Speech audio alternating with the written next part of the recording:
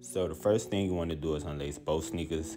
Probably sit those in your Nike box. You'll get back to those later. So what you want to do here is get your cotton ball and acetone and get your shoe a nice medium rub down just to remove that factory coating, and do this multiple times. So as you can see, I already had the blue in there. You throw in a little bit of white, flat white, however you want to. Mix that up real good, right? So after you mix that in, you'll get yourself like a nice little shade of baby blue, you know what I'm saying, UNC.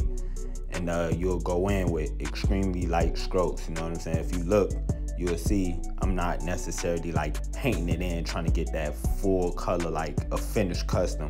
You always want to start with those light strokes, kind of build yourself a nice little base, right? As you building your base and getting that color a little bit more solid, right, what you want to do is make sure you cleaning your brush in between. I like to use water and a dash of acetone, not too much. And preferably I like to use Viva napkins, you feel me? It's a little bit more solid, and when you painting, you don't have like the fibers getting all inside of your paint and potentially messing up your customs.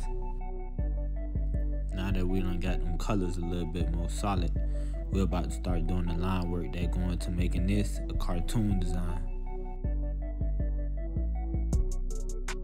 So what you want to do now is basically try to stay above that third line, don't use too much paint. Some people like to use the toothpick for this particular procedure, but I mean, I prefer just a paintbrush. You know, you just want to kind of like go around the whole thing, you know, stand above the thread line for the most part.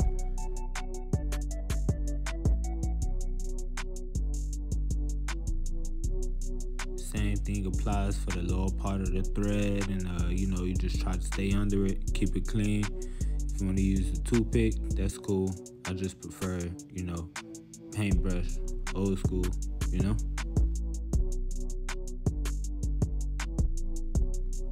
You also want to make sure you take it around the whole shoe, you know, don't leave any part of this shoe out. And like I said before, just try to stay under the thread line, keep it clean, keep it neat.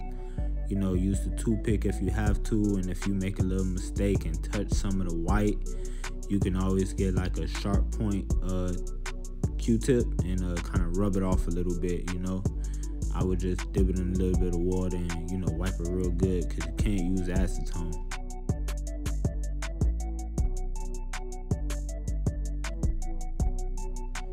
Yeah, so on this part, I mean, if you prefer to use a stencil to get a more cleaner look, then I would suggest you go ahead and do that. But, you know, this was my first custom, so I was just going in, just trying to create the most authentic drip I could on my own. So, yeah, you know, stencil, preferably, if you could draw it, go ahead and go on with that.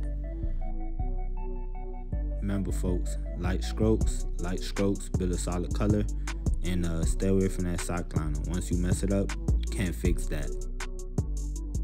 Usually for any part of the shoe that's soft, that's not really like leather, usually I would try to mix in like some too soft with it, you know, just so it goes on the material smooth. I mean, you could, but sometimes you run that risk of getting a different color, or, you know, it don't stick to the material the same. So I would just go in with the regular paint and hit every single spot, you know.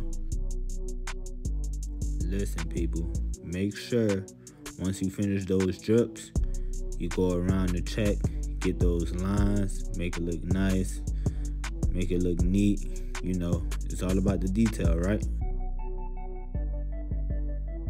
So at this point, all we're doing is just adding on lines to, you know, flesh out the cartoon effect or the cartoon detail to the custom. You know, you want to put lines in certain places, and you know, slightly above the other one, coming from a different angle.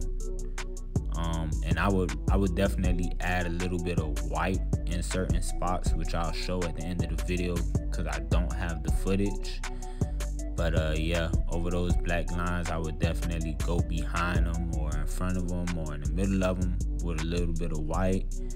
You know, like I say, man, just for detail. I'm sure the customer would appreciate it, and you would appreciate yourself for going in as hard as you can with your art. Then for the toe box, basically, man, you just want to find a paintbrush with the smallest, tiniest tip you can. And you want to be extremely careful and just try to go over these as slow as possible. And I mean, take your time, and it's no rush. You know what I'm saying? I'm sure it's an easier way to do it. I mean, I just haven't found it yet. And personally, I kind of like the disproportionate look. I don't want to make it look too proportionate, because I feel like if I was to make perfect circles, it'd kind of take away from the actual design. And there you have it, custom drip Air Force Ones. Don't forget to like, share, and subscribe to the channel. And if you ever want to support the channel and channel growth, visit my website, nappycakes.shop.com. Appreciate y'all time, and see you next video.